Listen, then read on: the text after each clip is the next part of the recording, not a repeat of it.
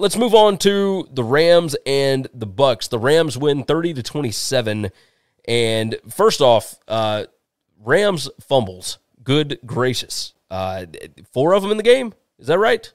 Yeah. I mean, it was just ridiculous. Well, and 2 weeks ago when they lost to the 49ers, who they get to play for a third time that they haven't beaten all year. Yep. It was interception.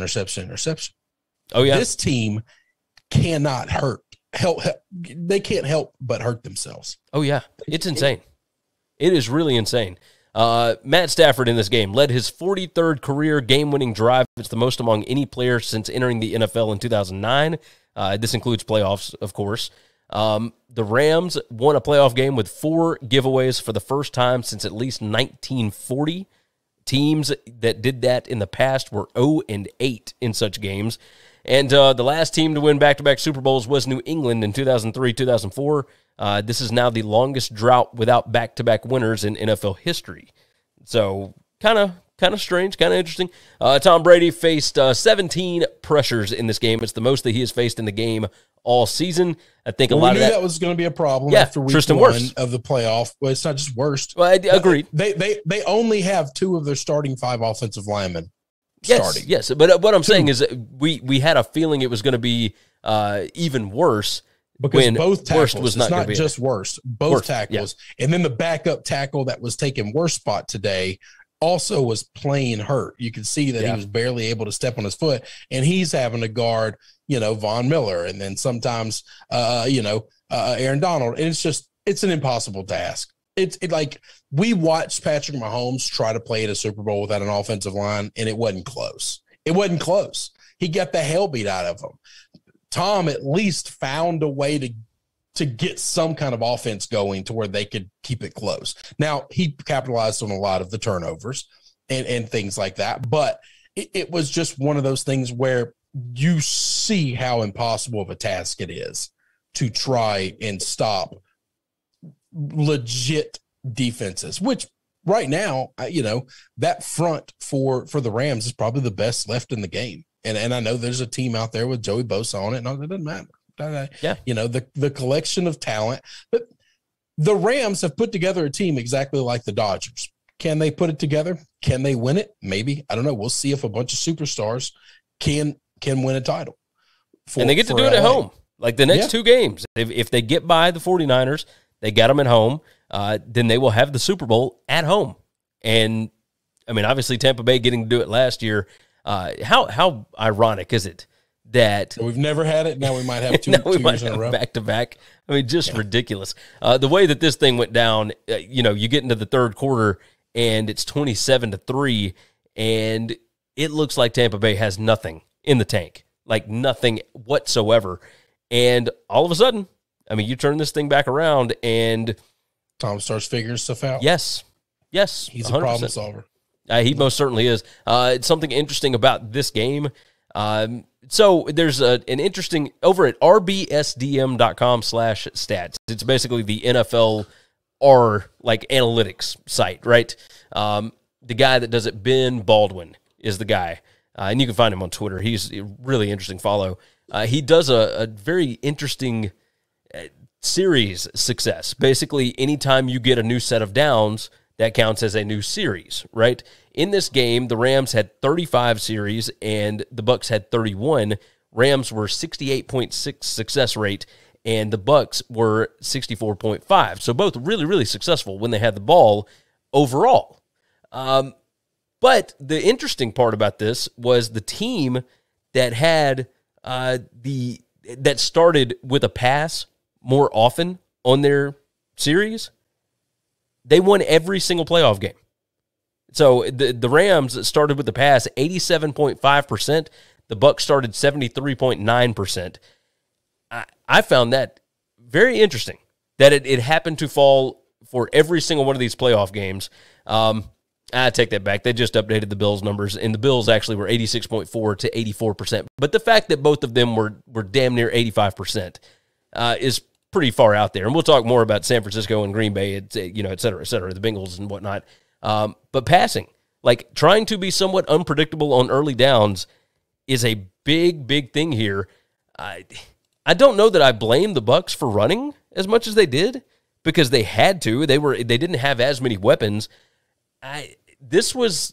We haven't seen Brady play or not be the better quarterback in a quarterback duel in quite some time. And Matt Stafford played, almost perfect ball. He was really, really good today. What did you think about Stafford and Brady's play in this one? Well, I thought Stafford played great. He had all the protection in the world. They didn't get really a lot of pressure on him whatsoever. He just was accurate. He was Matt Stafford. He's going up against a very inexperienced secondary, so that helps. Got a good front seven, but a weak back, 3 or 4, and he was able to pick them apart. Matt Stafford had a hell of a game. They were healthier, way healthier than the Bucs. They're missing Robert Woods, but they replaced Robert Woods with Odell. Yeah, this is the team that they are hoping to have, and they've it seems to be everything lining up for them to get them what they need. Yes. Okay, they're loaded, they're playing well. Even when they make mistakes, which 4 fumbles today, none of them really Stafford's fault, which is what you want to see. He had a hell of a game. So no, he most certainly did. Cam Akers, of course, the majority of the fumbles there. If they score from the 1, I don't think this game ever gets to where it got to. But who's to say? Odell Beckham was the best wide receiver as far as EPA per play, but obviously anybody that watched the game, Cooper Kupp may have been the MVP of the entire game. He might have been the MVP of the weekend. Cooper Kupp was just unbelievable. But again, Matt Stafford puts him in great positions, so it is what it is. Leonard Fournette was actually pretty good in this one. Cam Akers, the situation there, him coming back from injury, he still just looks rusty, man. He just, and we'll see what he looks like next week going up against that 49ers defense, because that could be a very interesting game.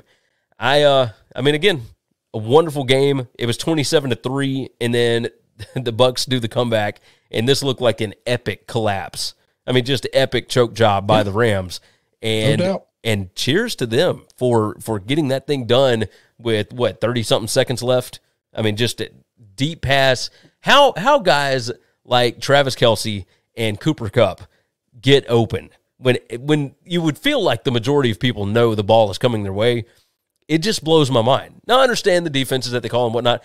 What Tampa Bay did still makes no sense to me, even hours and hours and hours later.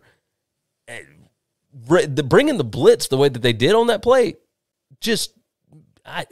Gary, I think they had to, because they don't have the secondary.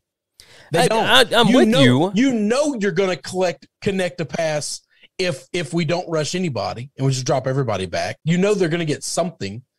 You have to make them have incompletions, and the only way to do that is to get him on his ass or to make him throw the ball away. Okay, that's the only way, because the secondary is too beat up. The secondary is too inexperienced and not good enough in Tampa Bay. Yeah, and if you look at it, I understand that they're down. Your strengths, you can say, well, that doesn't work. Well, then that means they're just going to lose. Yeah, but we have to try something, and I would rather go out with my best bullets.